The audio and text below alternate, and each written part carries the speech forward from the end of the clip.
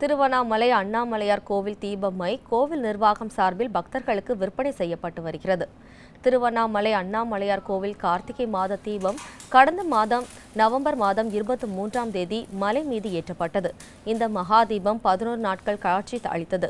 இந்த நிலையில் கொப்பரையிலிருந்து பெறப்பட்ட தீப மையானது ஆருத்ரா தரிசனத்தின் போது சிவகாம சுந்தரி சமேத நடராஜ பெருமானுக்கு ஆராதனை செய்யப்பட்டு திலகமாக வைக்கப்பட்டது. இதனைத் தொடர்ந்து தீபமை பக்தர்களுக்கு பிரசாதமாக வழங்கப்பட்டது. ஒரு தீபமை பாக்கெட் 10 ரூபாய்க்கு கோவில் நிர்வாகத்தால் விற்பனை செய்யப்பட்டு வருகிறது. இது போன்ற முக்கிய வீடியோக்களை உடனுக்குடன் தெரிந்து கொள்ள NewsJ யூடியூப் சேனலை சப்ஸ்கிரைப் செய்யுங்கள்.